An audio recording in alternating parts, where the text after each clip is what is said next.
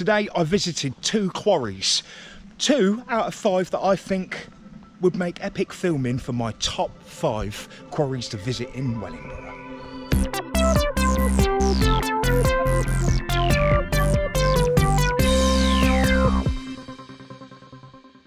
Good evening to you all, you beautiful lot. Welcome to Callybanks of Finedon. I love this place. Dismantled mineral railway that used to see all the ironstone dragged out of Ebervale mine from Irthlingborough. Because they couldn't be bothered to drag it through the mines, they brought it down here. And it leads all the way to the Buccleuch and then the London Midland Scotland Railway. It's just beautiful. Anyway, I've been on my wanders today. Main reason why is I wanted to go up to the cement quarry, which is at the back of Whitworths in Irthlingborough.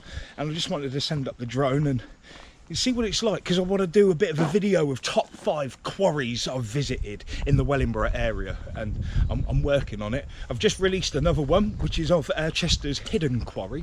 It's absolutely beautiful. I think I'm going to struggle to beat the beauty of that video, but it's there. I'll leave it linked at the end of this video in one of them little squares.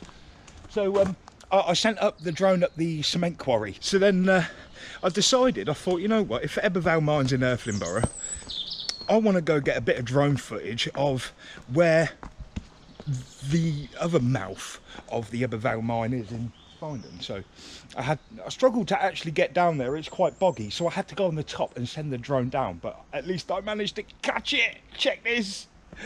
Yeah, what a beauty. The little entrance you see just further up a little bit, that was the entrance to Buccleuch open cast quarry, which is where I sent the drone up next. So yeah, what I'll do is I'll put both of these videos together with a bit of wonderful music. Sorry, I'm concentrating, I'm walking on the rails. Yeah, so I'll show you these, I'll put a bit of music in it, and I'll show you these 2 quarries. Awesome. Yeah.